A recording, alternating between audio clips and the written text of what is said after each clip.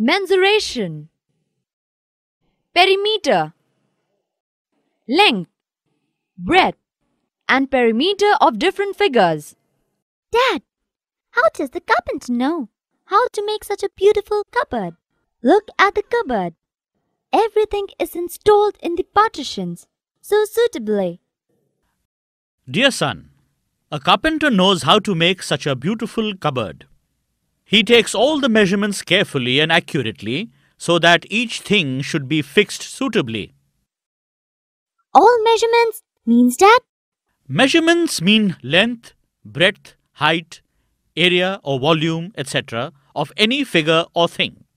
Let's see how the carpenter takes all the measurements.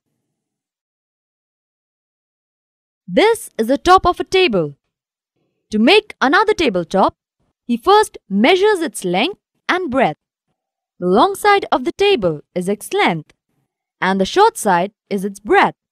Then he takes a big plywood and marks appropriate length and breadth and cut through it.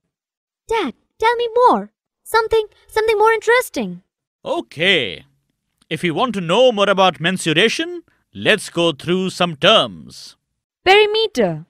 Look at the top of the table now. It has 4 sides. Let's say AB, BC, CD and DA, and opposite sides of the same length, say 4 feet and 6 feet. Now consider only the sides. Perimeter is nothing but the sum of lengths of all these sides. Perimeter of table ABCD is equal to length of AB plus length of BC plus length of CD plus length of DA.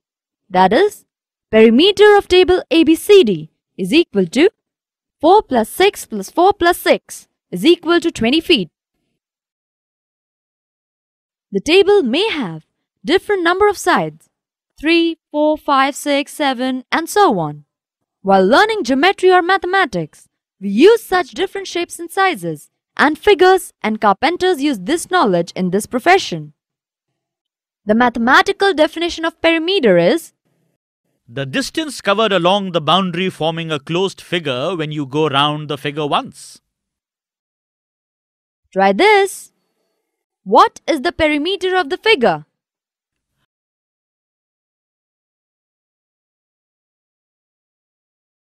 Very good! Your answer is correct.